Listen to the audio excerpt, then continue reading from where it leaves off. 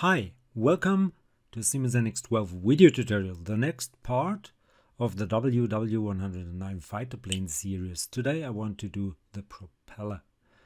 Therefore I want to create another feature group which will be called propeller, but let's start with a sketch on, of course, the main sketch plane, which should be right here. And confirm. Let's zoom in a little bit. And I want to start with a revolve. This should be a revolve right here. Okay, I will need some sort of point and an axis, so let's go for a point.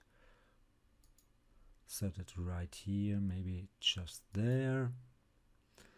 Let's go for a line, which should be horizontal. And now I want to use a spline, and I will need another construction line to make sure it's, of course, tangent to that line. Now let's go for the spline, and okay, should start here at this point, and I want it to be G1. But to this one, let's see where it went. Yeah, that's okay. Maybe like, let's go up to this point here. Don't snap. Maybe like this. That would be okay. And confirm. Finish that sketch. And let's make a revolve. Let's go for single curve, yes, that would be the single curve. And the vector would be this, no, not that point, but that line here. And I want to go, of course, for 360 degrees.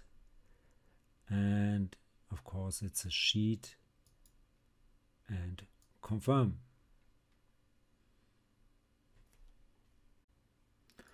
Let's put those two features into a new feature group, which I will call propeller.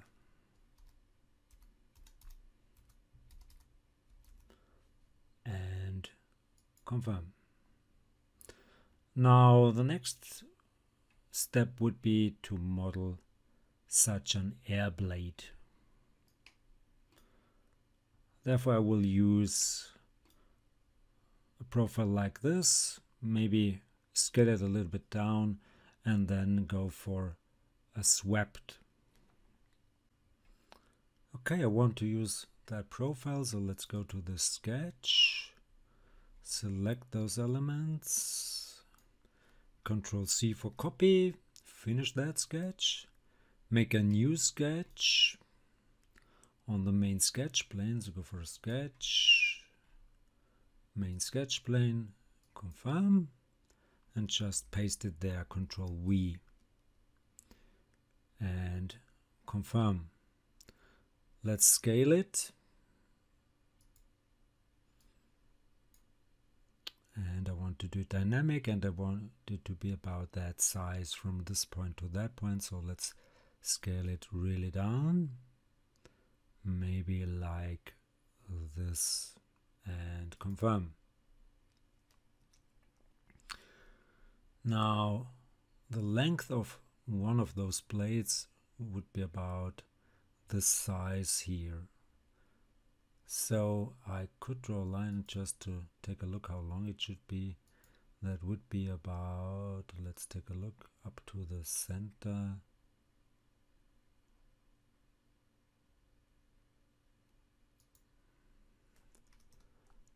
And that length would be about, let's take a look, that's about 148, so it's 1500, about that. Okay, let's, no, not like this, just go here and delete it. Okay, let's finish that sketch. And I will need a line. I could go for a bounded plane. Would that help? So I could go for a line which is normal to that plane. Yes. Let's see. Let's go for a bounded plane. Surface more. There you go. Let's go for connected curves. Yes. And confirm.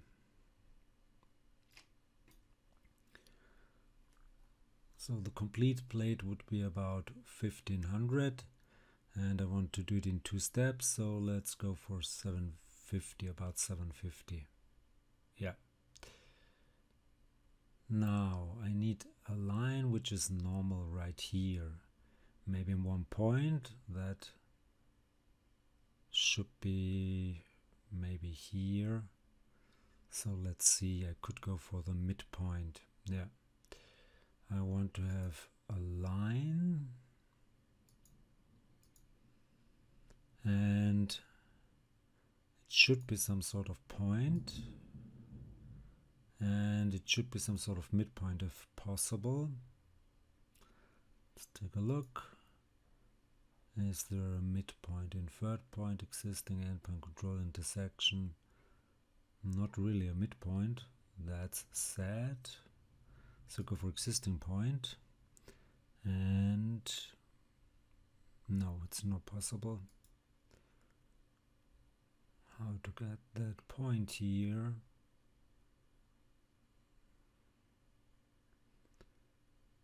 That's not an idea. So just set a point on that line here. Point on curve edge, that's the one, because I could go for 50, that's an idea. So let's select this one and go for 50%. Maybe that's no good, so let's go for 40%. Yeah, that might do. And confirm. Now that line should be starting right there, and it should be sort of going along the XC direction. Yeah, and the length might be around about 750. And confirm.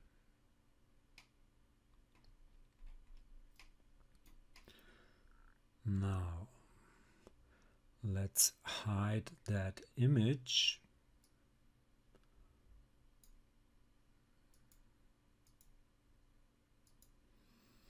And I want to use a swept. So go for surface, go for swept. So the sections should be those curves here, and it doesn't go around, seems it's not tangent. Oh no, sorry, that's activated, therefore it didn't go all around. Now it's going all around, and the guide would be this one, and I want it to be a sheet, and the section is at the end of the guides. Yes, the alignment should be arc length, yes, but the orientation I want it to be angular law, and I could go for a linear, and let's make it from 0 to 10 degrees, and I want to scale it as well. Let's go for a blending function and make it from not linear, but let's go for cubic. So let's take a look how this would look like. Yeah, I think I will have to change it a little bit. Yeah, that's not okay, so I want to go for 0.6. Yeah, that's better. And what else do we need? Yeah, I think that's okay. And confirm. So where did it go? It's right there. And maybe, just maybe, that's too big, but you could scale it down. So it has some sort of twist and it's scaled along that path. Please note that might not be a really working air blade for a propeller, but it looks decent enough.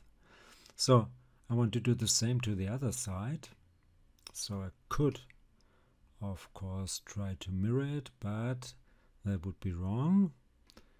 So I need another curve through that point, but in the other direction and same length. So let's go for another curve. Another line should start here at that point and go in the XC direction, but it should be turned around. So that would mean I could go for minus 750. That should do the trick. And confirm. Now let's do the same swept in the other direction. So go for surface, go for swept. Now select the connected curves. The guide would be this one. And it should go the other way around. Let's take a look how this will go. I think that should be okay.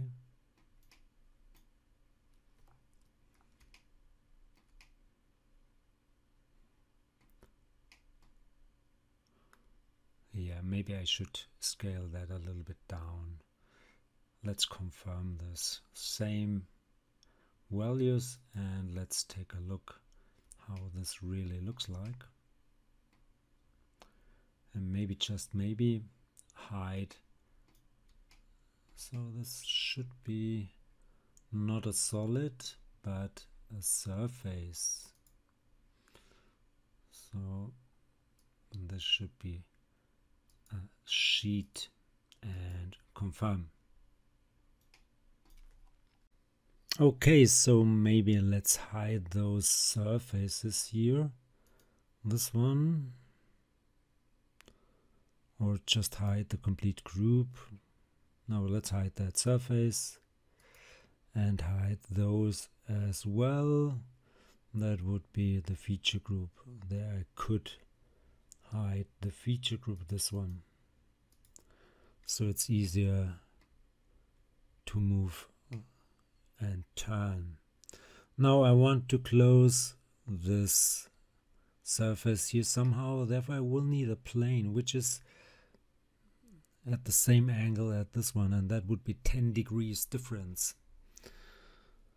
So let's do it like this. Let's go for a plane which is at an angle, and the plane different reference would be this one, or the main sketch plane, and the angle would be 90 degrees, and the linear object would be that line here in that sketch. And confirm. Now I want to rotate sort of another datum plane at an angle, yes. The axis would be now this line here. The angle 10 or minus 10 degrees, and the planar object would be that one here. So this should be the other way around, so I could go for 10 degrees. And confirm. Yeah, let's do a sketch right on this plane. Maybe hide that one here.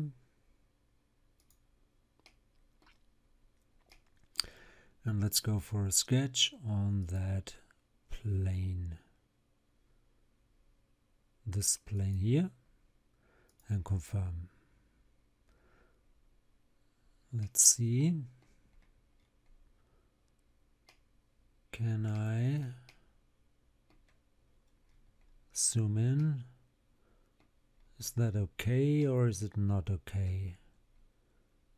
Because yeah, it looks okay. So I need the intersection curve with that surface here. So let's take a look. Go for intersection curve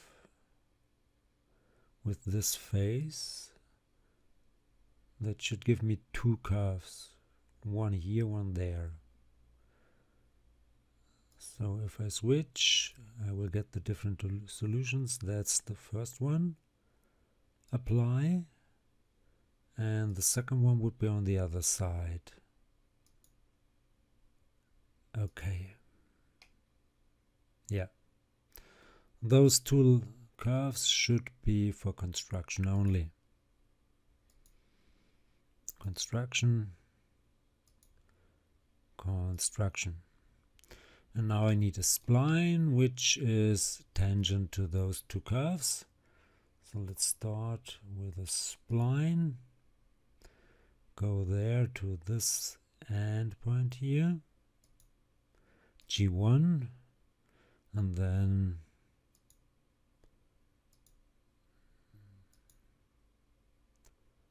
go for maybe 4 points, and then end here and go again for G1. Now you can edit this a little bit if you want.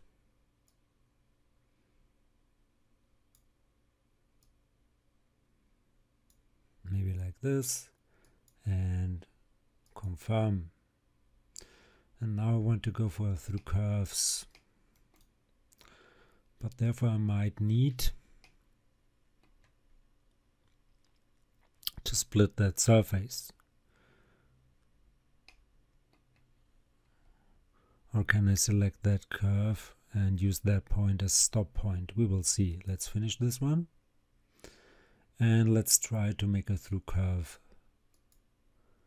So can I stop there? Let's see. I think it will select the complete curve. Not tangent. If I go for a single curve, that would be not enough. Let's go for connected curves and let's take a look. Yeah, that works because it stops here and there. That's great.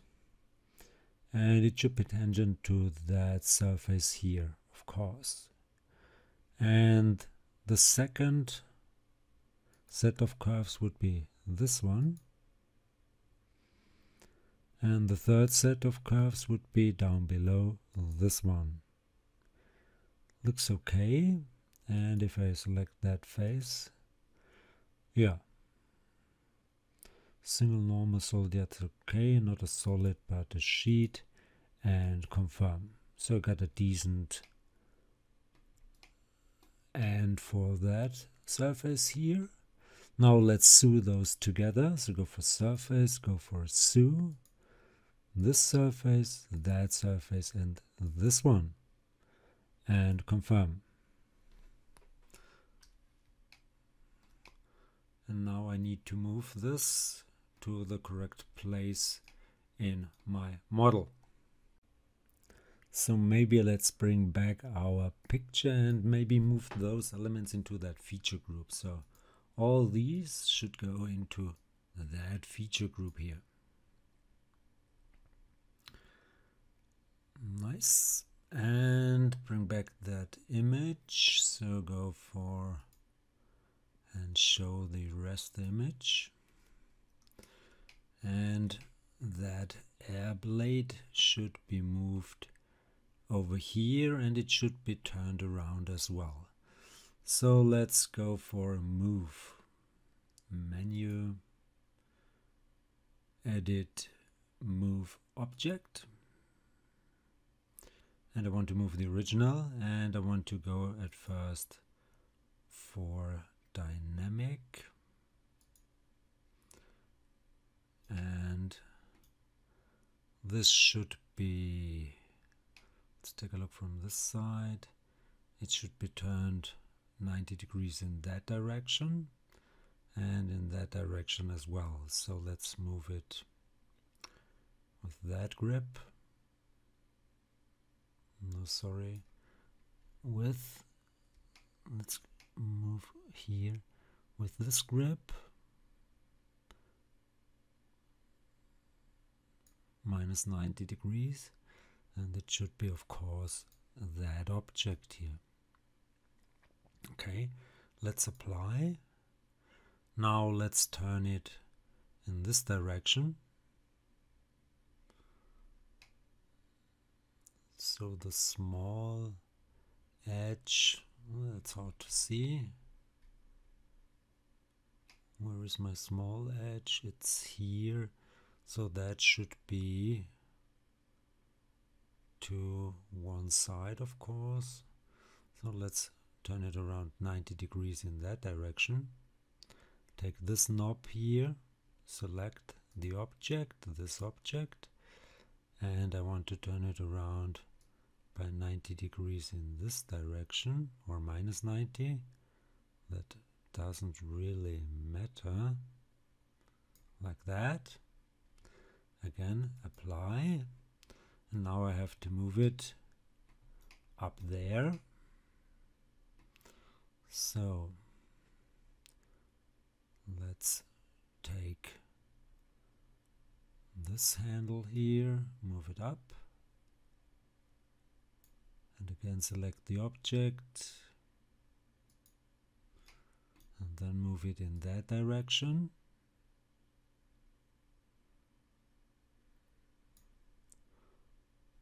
And a little bit up. So maybe like this. And let's confirm this and take a look how this looks like.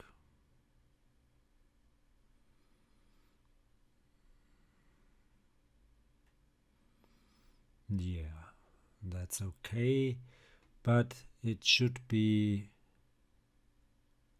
yeah, it should be turned a little bit more in this direction as well. That's possible, that's not a problem. So let's go for another move. Select it. And now I want to turn it a little bit, just a little bit in that direction. So it's not really the correct air blade, but it looks good. So it's just a mock-up. Let's take a look. There, yeah, that should do. Now I can go for a pattern, a circular pattern, and make 3 instances of this one. So go for home, more, or first maybe you should trim it. Yeah, you should trim it, of course. So let's go for surface, go for a trim sheet, and I want to keep this part here, and I want to use that as boundary, and confirm. And now I can rotate this one by using a geometry pattern. Let's go for circular. I want to pattern this one. The vector would be that line here. And I want to go for 3 and 360 degrees. This looks okay, so let's confirm. So that gives me some sort of nice propeller. And again, please note, this might be not a functioning propeller. Now let's trim here. I have to trim sheet, this one with that one here.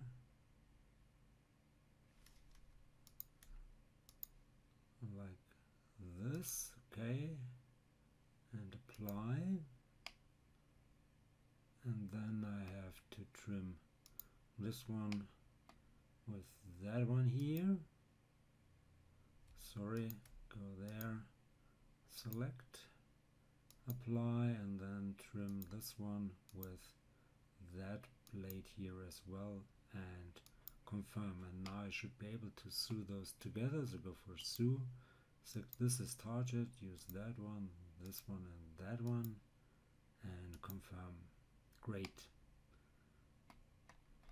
Nice. That gave me some sort of nice looking propeller, even if it would not work in reality. So this was helpful. Hope you enjoyed it. If you did like it, please give it a like or leave a comment. If you want to see more, please give it a like or leave a comment. Please subscribe to my YouTube channel. Please subscribe to my Facebook fan page. Would be very nice of you. And of course, you should move all those features into that propeller feature group. I almost forgot that. So move here, put it onto this one that it should reorder, and now I'm really done. So thanks for watching. See you to the next one. Bye bye.